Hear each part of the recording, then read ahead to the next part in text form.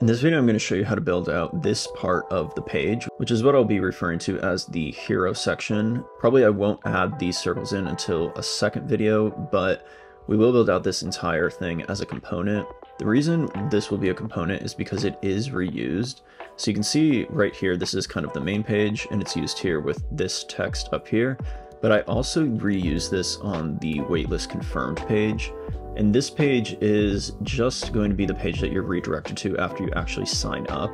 So you can see it's essentially the exact same component. The only difference is the text. So this is where we're at right now on the app. It just has an H1 and nothing else. So let's go ahead in the code here, create a new folder in the SRC, and this will be called components. And then within here, we can create a new file called the hero.js. So when we create a new component, we're going to need to import React and component from React. Then we can create a new class and call it the hero. And this is going to extend from the component. And now this needs to render something. We're just going to return a div right now. A component always needs to return just one element, so that you can use this open and close brace to make sure you always just have one element. You could also just make sure your top element is containing everything else within it, but I typically like to use this. Now we can create a div, and we can go back into our index and basically take this H1 and just place it in here for now, and then save this. Now we also need to make sure we export this component. So at the bottom, we'll export the hero component here. And now we can go back into our index, and instead of having this here, we can just call our component, which is the hero. And we will need to import this. If we rerun our app, everything looks the same, although we are now calling this hero code from the component. But we are still hard coding this, so we want to actually change this to use props. We're going to actually have two props, the title and the subtitle. Within our component, add these two props for title and subtitle, and then this one here is going to be the title.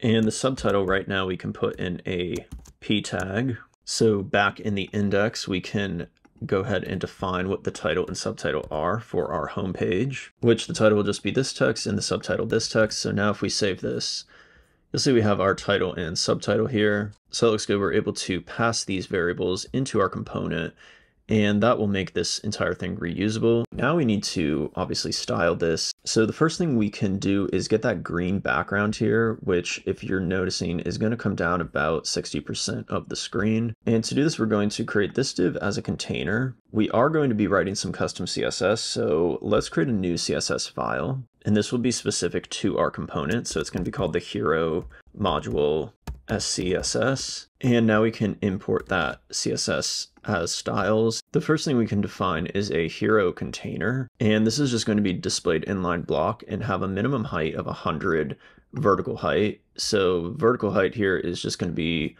the height of the screen, or the height of the browser rather. So this from top to bottom here is going to be 100 VH. We can now add this ID to this main div that we have here, and then using the styles here, and then calling the ID on styles. So if you save that, not much is going to change, but now we can create another div in here, and it will be for that headline background. So it'll be that green area. So we'll just copy this, and this one we're going to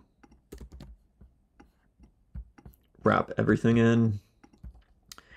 And this one we will call the headline. And back over here, we can define this as well. This one, we're going to give a position of relative, of width of 100 vertical width. So also that's essentially 100%.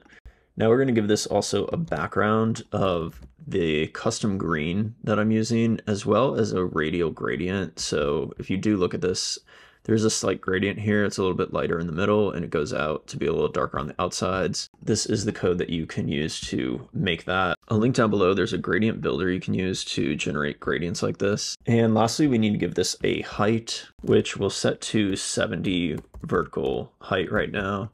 So if we save this, you'll see we do now have our 70% here, but it is centered. And the reason this is centered is because it's being called within our main here on the home page, and the styles.main is set up in the home module CSS with this main class right here, and you can see it is display flex and flex column aligned center. So this aligned center is center aligning this. We're going to update this code here to actually use position relative with a width of 100% the width and a minimum height of 100.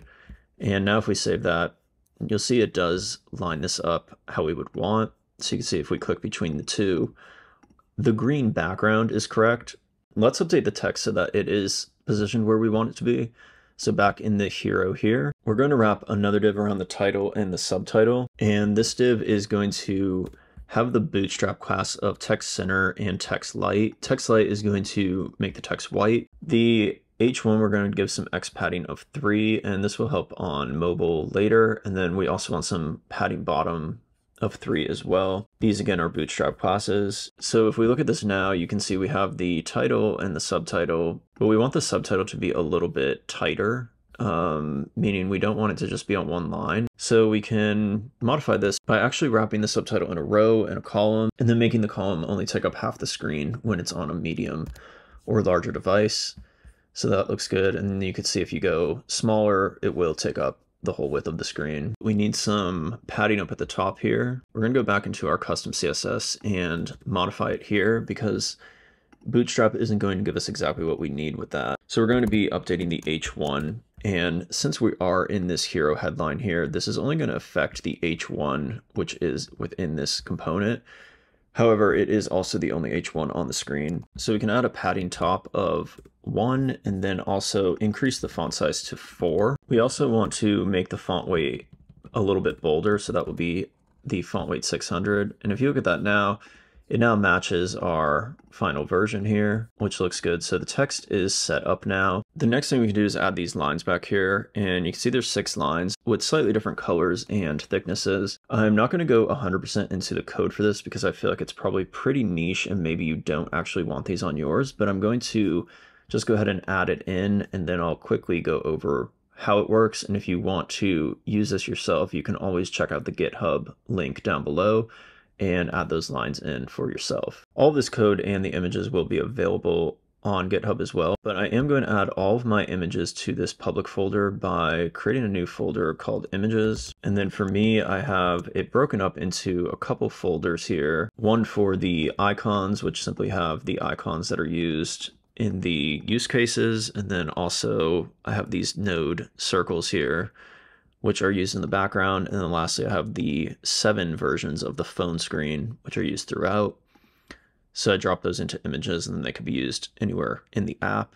All right, so here we go. The lines are now set up. Real quickly, I'll cover a couple things. First, I created this variable in the SAS file here to keep track of the section height, because we want to use the height of this green section here to be the height of these lines.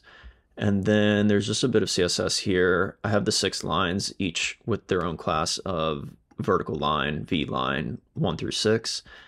And then you can see we do use that height variable here, which is the same as the height in our hero headline. And then we just simply give it a default width of 1, but depending on which line it is, the width is going to change. So some of them are 1 pixel, some are 2 pixels, and some are 3 pixels. And then similarly, the color is a little bit different for each of the lines. This looks better because of that gradient. If all the lines were the same color, so for instance, if we made them all this color, kind of commented all this out, you'll see it doesn't look as good because these are really dark here. These are really light out here. So that's why they're slightly different colors.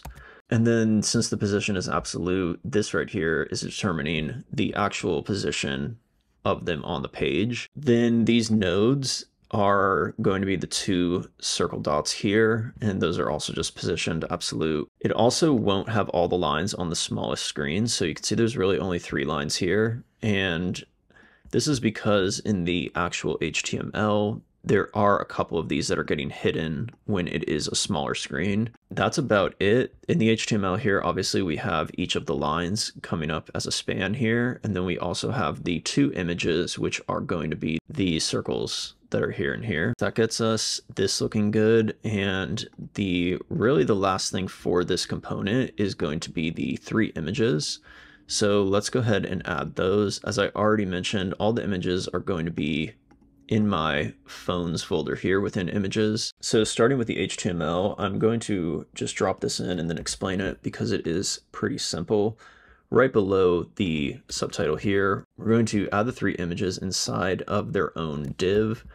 And this div is going to have a class of cover image container. And then you can see its content will be centered on the screen. Talking a little bit about this image component here, we do have just the source of all 3 of these, which is again, that image within our file system here. The alt tag, which is just a description of the image. And then the height and the width, which I notice are the same for the 2 on the outside. And then the one in the middle is a little bit bigger. All of these images that I have are at an aspect ratio of 2:1. So they do have a little bit of space around them, but you'll notice that these are keeping the aspect ratio because the height is always going to be 2 times the size of the width. And lastly, we have a class here with phone shadow and a little bit of margin. Let's go ahead and create this class and then we'll create the phone shadow class. So cover images container is defined in the styles here, which means it is defined in this module. So we can go ahead in the hero headline, and we'll actually do this above the lines, and we're just going to define this. This is a pretty simple class. All it is actually going to do is add some padding. So we can go ahead and save that. Lastly, we have that other class, which is the phone shadow, and you'll notice that this class is not defined with the styles. And that's because this phone shadow is going to be used throughout the page.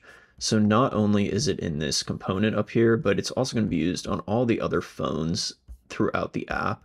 So we don't want to have to redefine the shadow. And again, all this is going to do is put this shadow out around here.